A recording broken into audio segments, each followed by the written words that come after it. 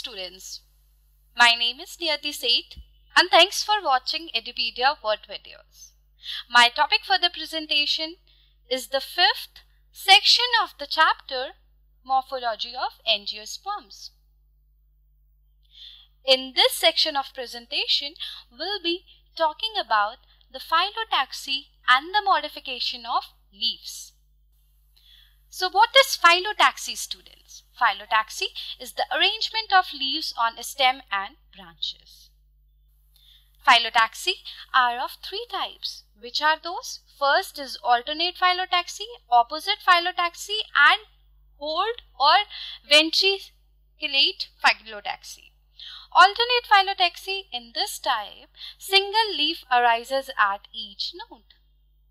As you can see, this is your alternate phyllotaxy, means from one node only one leaf come out or arises from one node. The leaf arises laterally on the stem or branches, as you can see here in this node, and second comes from the second node from the other side. Okay, so this kind of arrangement of leaf is known as alternate phyllotaxy, in which the leaf arises laterally on the stem or branches and single leaf arises at each node. For example, sunflower, mango, China rose, mustard, etc. Now comes opposite phyllotaxy. In this type, two leaf arises from each node in opposite direction. Okay, see, one node, it bears two leaves but in opposite direction, and it is of two types. Which are those? Decussate and superposed. Decussate, when one pair of leaf is placed at right angle to the next or the lower pair of leaf, it is said to be opposite decussate. For example, it is seen in Ocimum, that is Tulsi, and Calotropis. Okay, see, what is decussate? Decussate means one pair of leaf, that means one node, two leaves. They are placed at right angle to the next lower pair, which is this one. It is 90 degree or a right angle to the next upper pair of the leaf. So that's why it is called as opposite decussate phyllotaxy. For example, Calotropis and Ocimum. Now comes superposed. Which are those? Superposed, in which one node bear two leaves. Okay. In this type, all pair of the leaves on the stem are arranged one above the other, as you can see. Okay. So this is superposed opposite phyllotaxy. Okay, because opposite phyllotaxy has two types. Which are those? Decussate and superposed. Decussate phyllotaxy is seen in Calotropis and Ocimum, that is Tulsi plant, and superposed is seen in Jamun and Guava.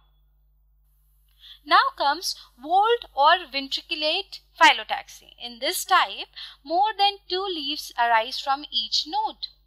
Okay, two leaves, more than two leaves, they arise from each node and they form a whole like a structure. Okay, it is seen in Nerium and Elstonia. Okay, so this was all about the phyllotaxy and its type, which were alternate phyllotaxy, opposite phyllotaxy, which is again divided into two types, which is decussate and superposed, and the third is whorled or verticillate phyllotaxy. Okay. Now modification of leaves. Leaf can be modified into leaf spines. In some xerophytic plants which are grown in dry and arid climate, okay, or in the desert region, okay. So in some xerophytic plants like Opuntia, as you can see, this is Opuntia, the entire leaf gets modified into a spine like a structure, a stiff pointed like a structure to check transpiration, okay, to check water loss. What is transpiration? Water loss. Okay. So spines are meant to check transpiration or water loss from the plant. Sometimes only a part of leaves such as stipules get modified into spines to protect plants from grazing animals. For example, it is seen in Ziziphus or Acacia. Okay? So the first modification of leaf is spine. Now comes leaf tendrils.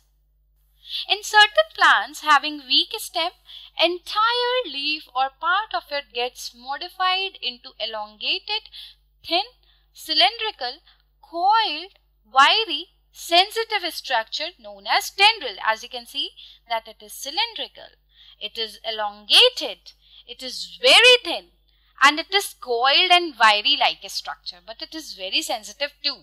Okay. So this is the second modification of leaf, and that is leaf tendril. These tendrils, they help the plant to climb up on some support. In wild pea, entire leaf is tendrilar. In sweet pea, terminal leaflets are tendrilar. Sweet pea is Pisum sativum and wild pea is Lathyrus. So in wild pea, Lathyrus, entire leaf is tendrilar. And in sweet pea, terminal leaflets, they are very tendrilar. In Gloriosa, only the leaf apex modifies into tendril. And in Smilex, stipules become tendrilar. Okay. So this is your second modification of leaf, and that is leaf tendrils. Now comes leaf hooks, which is third modification of leaf. In Bignonia, which is also known as cat's nail because it look like cat's nail, the terminal three leaflets, see, one leaflet, second leaflet and third leaflet, and these are terminal leaflets. They get modified into three stiff, curved and pointed hook which look like cat's nail. They cling to bark of tree for support, and they help the plant for climbing. Bignonia is an elegant hook climber. Okay? It is an elegant hook climber. Now comes Phyllode. What is Phyllode? Phyllode is the modified petiole, okay, or rachis of a leaf. It is modified into green flat structure for the purpose of photosynthesis. The lamina of such leaves are poorly developed. For example, in Acacia, the petiole is flattened, green, and they forms a Phyllode. So what is Phyllode? In some plants, petiole, they become very flat. As you can see that the petiole has become very flat. It is green and it is leaf-like and it performs photosynthesis. This is known as Phyllode. For example, in Acacia auriculiformis, the normal leaf is bipinnately compound and it falls off soon. The petiole gets modified into Phyllode. This is xerophytic adaptation to reduce transpiration. Okay, and it is seen in Acacia and rhubarb. Okay, now it was all about the phyllotaxy and the modification of leaves. In my next section of the presentation, we'll be studying about the flower. So till then, stay tuned and keep watching Edupedia word videos.